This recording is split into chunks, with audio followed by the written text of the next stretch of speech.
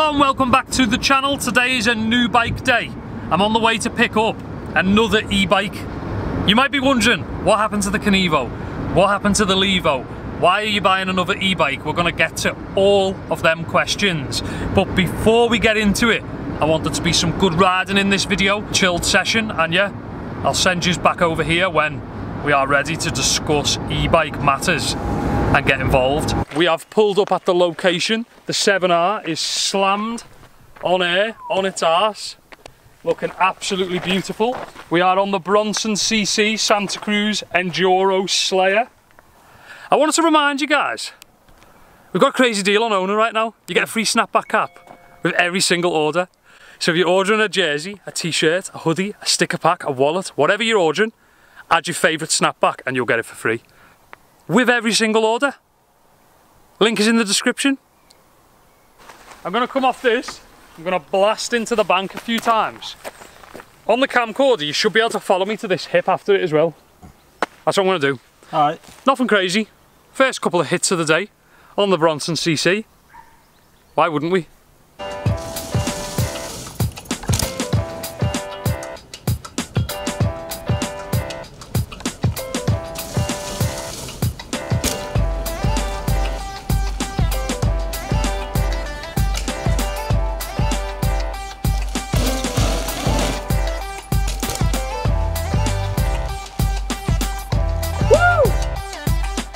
Chill.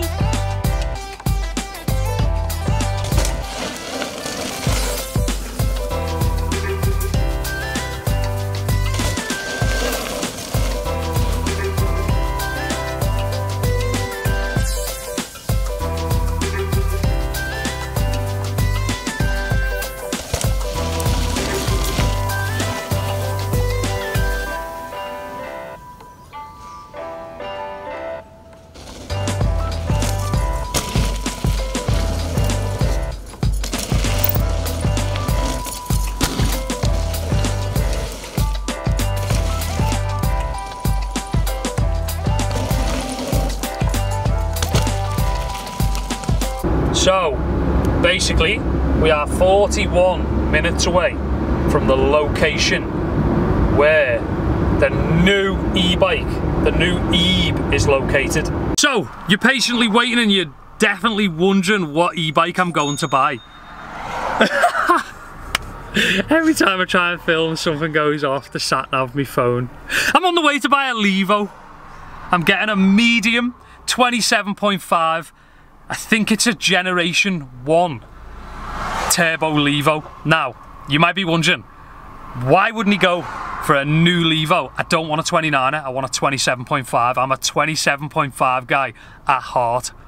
Really, really am. And I want a 27.5. Because they're not brand new, they're super affordable. So for an e-bike, I'm getting it £2,900, which is super affordable. It's pretty much one of the cheapest on eBay. That's what I'm on the way to look at. I would say to buy, but I don't know the condition yet. It's a 2018. It's a size medium, which is what I want now. We've got the motorhome. We're getting out riding loads of places. A little spark in my head landed in my head when I was at Black Mountains, and I was like, I wish I had my e-bike. And as soon as I had that thought in my head, I knew that I was going to end up coming and getting another e-bike. So, I sold all the e-bikes and now I'm getting another one. I'm hyped.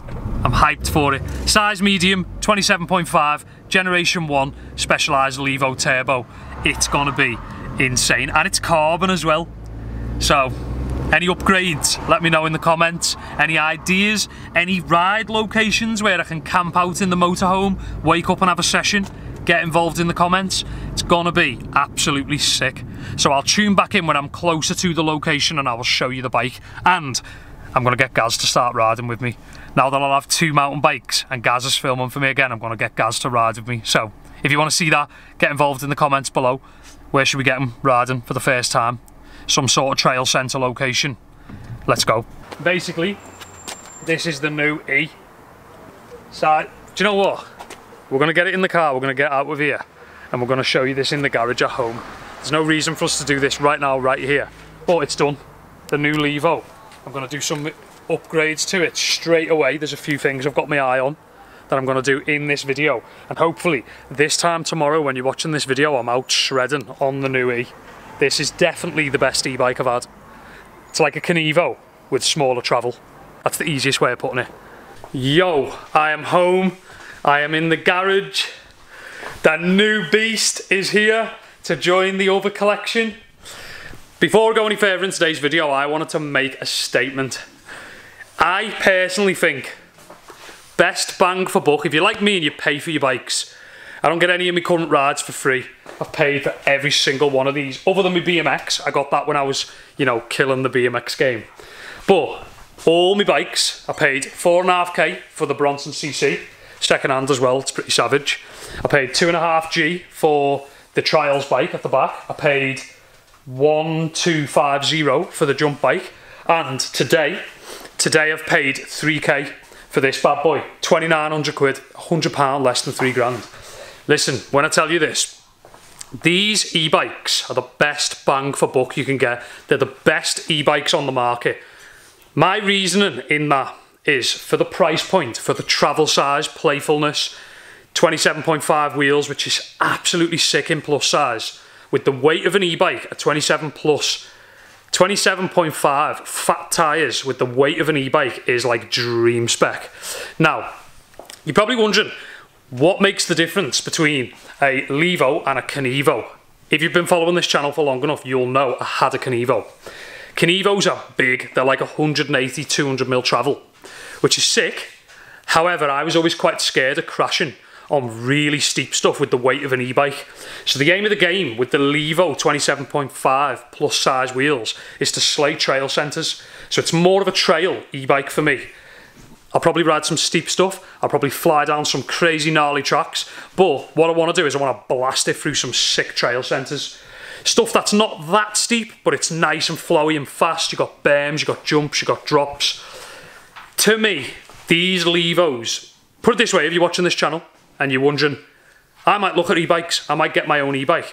Get on a Generation 1 Turbo LEVO. They're sick. They're so good. The minute I got into the e-bikes, I wish I'd have got one instead of a Evo. Then when I got a LEVO, we sort of bought it for my fiance. So we went for a size small with 29er wheels. Didn't quite feel as good as I wanted an e-bike to feel. This thing is insane. I've sat on it, I've rode it, I've wheelied it, I've done all kinds on it, and I'm telling you now, they're absolutely mental. I'm going to show you this thing, I'm going to show you where we're at. We've got a lot of upgrades to do in this current video. You will know I ride for ODI grips, so I've got to get these grips off and I've got to get some ODI grips on. Secondly, I'm going to change out the stem, so ignore the stem on the clips. And thirdly, I'm going to switch the brakes. I run my brakes back on the right, not front on the right, so I've got to switch the brakes round. So we've got some work to do, but my god, these things are sick.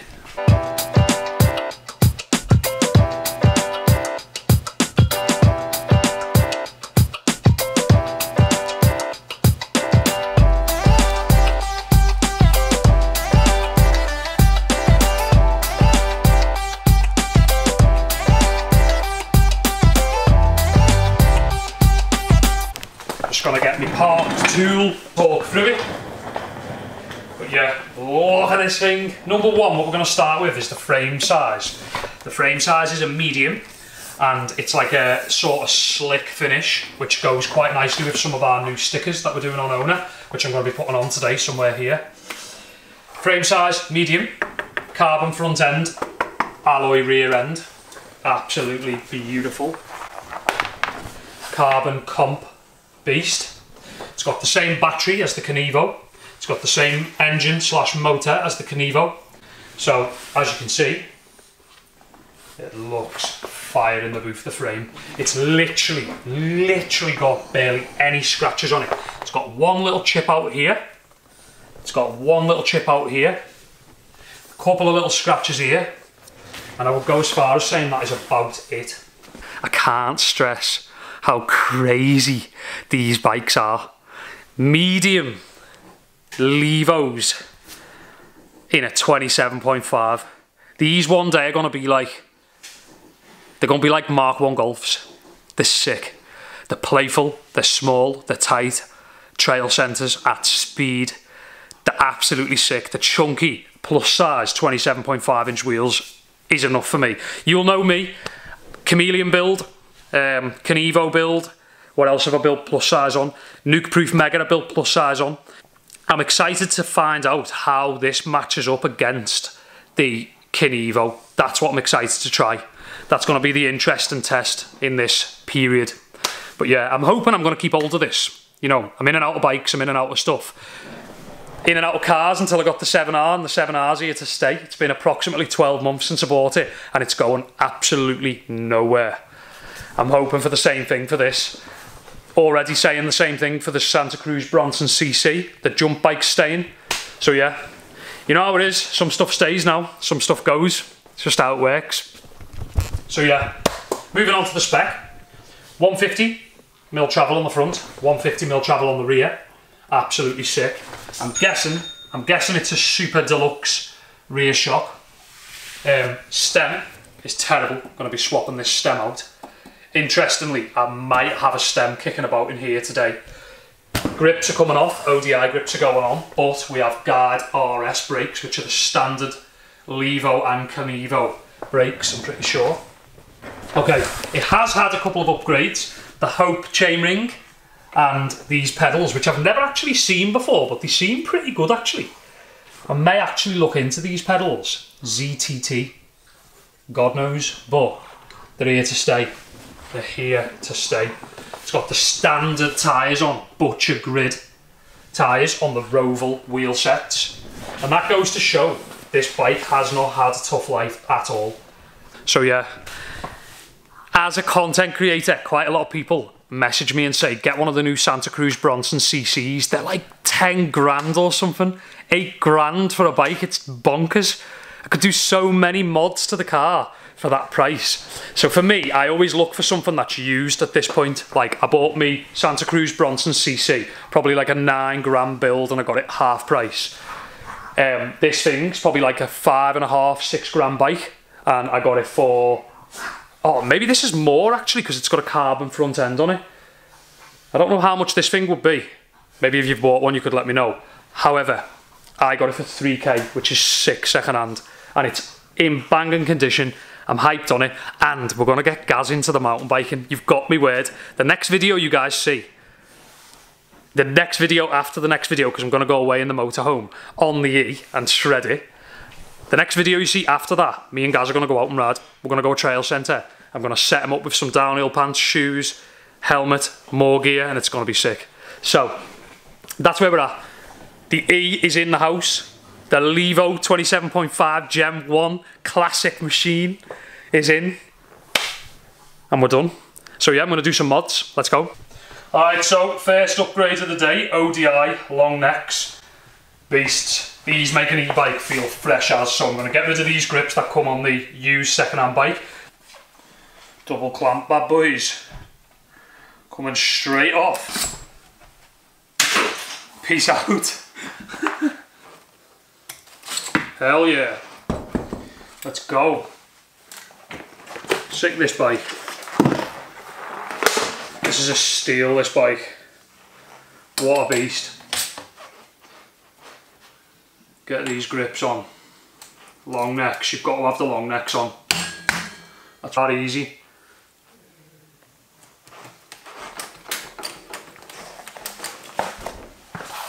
The long necks are on, check them out. Well better. Looking sick now already, straight up. Mod number 1 done. Now, this is the front brake. As you can see, this cable here goes all the way. I'm going to take this out, and the good thing about these brakes is they're like flip brakes, so you can have them, as you can see, their logos on the back still. So you can actually just switch them. The clamp stays where it is, the lever comes out, switches to that side. Happy days. So that's mod number 2. We're going to switch these brakes round.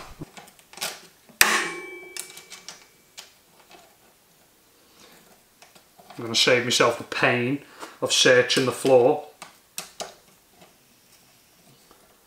This is my clamp. Like, how does it go? Like that.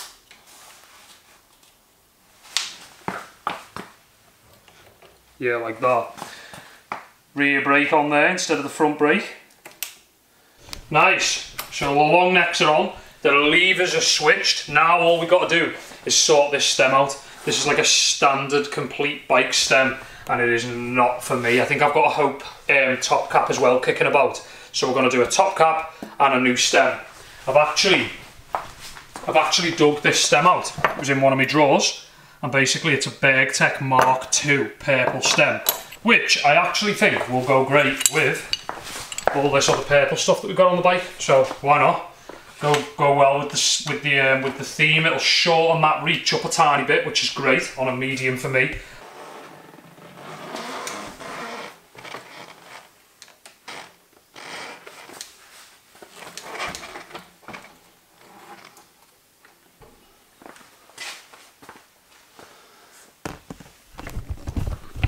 Okay, the last mod was an utter failure. Some of you may have seen it a long time before I seen it. That was ridiculous. I thought the bars would have been 35mm, but I think they're 31.8, which means the BergTech stem doesn't actually fit the bars, which means I'm not going to take these off right now. I'm going to leave the stem on, and I'm going to get myself a set of 35mm rise bars in the morning, because I don't really want them bars. I don't want to ride with that stem. I don't trust it at all. I don't like it. I'd rather upgrade the bars right now, straight out the gate. I don't, however, have any spare bars, because on the other bikes that I've sold, my bars have been there. Look at the Frenchies. Chilling. But yeah, these are 35mm bars and a 35mm stem. 31.8, 31.8. 31.8 and 35mm doesn't work together, as you can see. Rattles its head off. So yeah, basically, stay tuned. Stay tuned for the rest of that mod.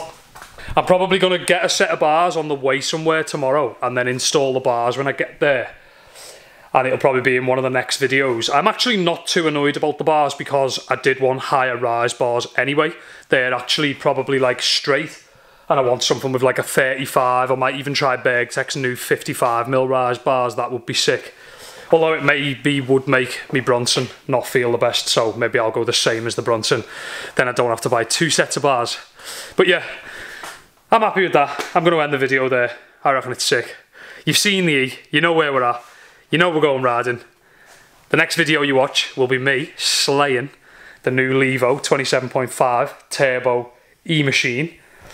The video after that will be me on the Bronson CC, Gaz with the cameras on this one, and we'll hopefully get some clips of each other, which is going to be sick. It's going to be a good time, and you'll see the new bars in the next video as well. So there you go. That's going to be the end. Hope you've enjoyed. Make sure you go and check out OWNA. We've got brand new hot pink jerseys online right now. You see me riding at Farmer John's in one of our new jerseys. And don't forget, you get a free snapback cap with every single order. So if you're ordering one of our new hot pink jerseys, add your free snapback cap, and I'll see you guys in the next video. Peace out.